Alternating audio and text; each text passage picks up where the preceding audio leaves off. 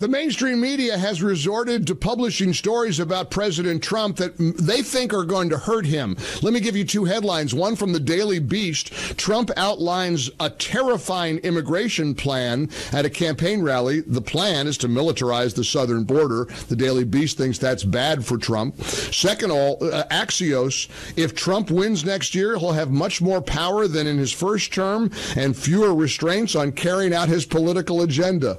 More voters driven into the arms of Donald Trump. Get ready for hour 2 of the Mike Gallagher Show on Salem News Channel. It's coming up. No, stop it. Stop it. Stop it. We beat Fauci on COVID when they were trying to shut down and keep kids out of school. We stopped it. We beat the Democratic Party on election security. We made sure that they had universal voter ID. Ballot harvesting has been banned. Sucker bucks have been banned. We made sure to beat George Soros when it came to criminal justice issues. Now, that to me is sort of a metaphor for the DeSantis campaign. And you might see that as unfair. I promise you, I have nothing against the guy. I guarantee you, if Ron DeSantis was the nominee, emerges as the nominee, I'm all in for Ron DeSantis. I'm a Floridian, and I know what kind of job he's done as the governor of this great state. And it is a great state, believe me. And a lot of it has to do with his leadership.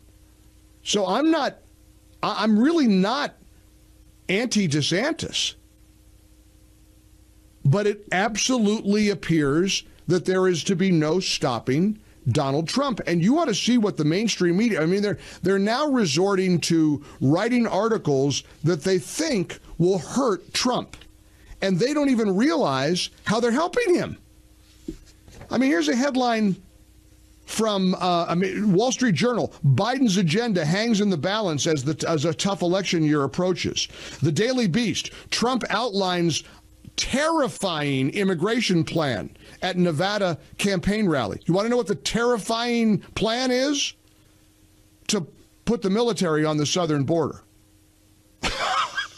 They think it's terrifying to have law enforcement and a military presence on the southern border to stop the tsunami of illegal immigrants. They think that's terrifying.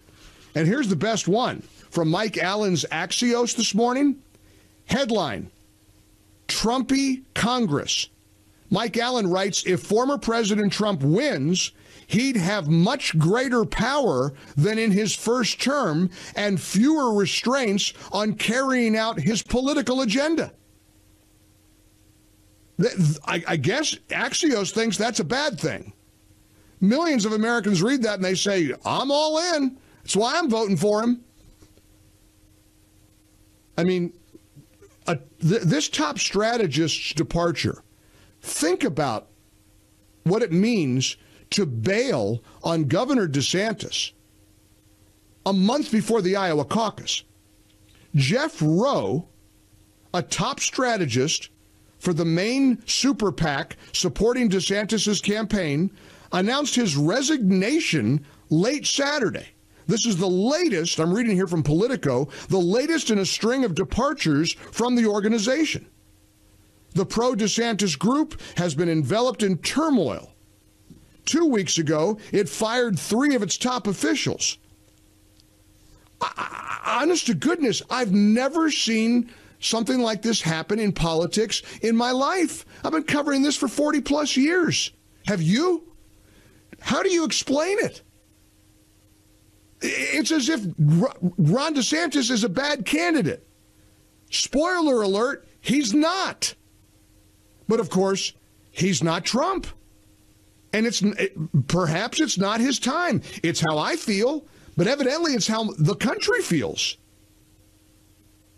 He needs to just unify behind Donald Trump, keep his powder dry, try again in 28, or join the Trump ticket in 2024, which I think is still a possibility. It's on the top of my wish list, but it was just the wrong time for him. How else can you describe this? Let's talk a little bit about this. We're a week from Christmas. We're a month from the Iowa caucus. The primary season is almost here, and it looks like DeSantis' campaign has literally gone completely adrift, totally off the rails. And maybe you don't see it that way either. Maybe you'll say anything can happen. Maybe DeSantis comes from behind. I mean, Nikki Haley is beating Ron DeSantis in places like New Hampshire. And in some polls, even I think Iowa. What the heck went wrong? Let me just turn it over to you. 800-655-MIKE. We're in the Relief Factor studios for a Monday, December the 18th. Merry Christmas from all of us at Team Gallagher. Let's dive in together. You tell me what has gone wrong with the DeSantis campaign. It's not him, I don't think. You tell me every time you've seen him in a debate, every time you see him give a speech, tell me you're not completely satisfied with what he has to offer. Again, presuming you're not applying Trump to the equation. Of course, that's the problem. You have to. This is Trump's time. This is Trump's year, even with everything they're throwing at him, which I admit makes it even crazier.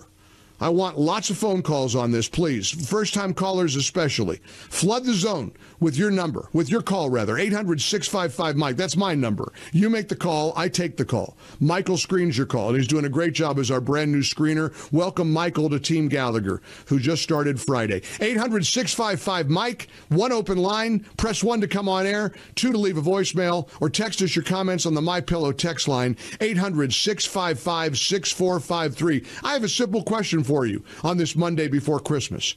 What went wrong with Team DeSantis? What happened? It's like that guy, that character. What happened? What happened? What in the world went wrong? This is one of the craziest, wildest, most insane things I think I've ever witnessed play out.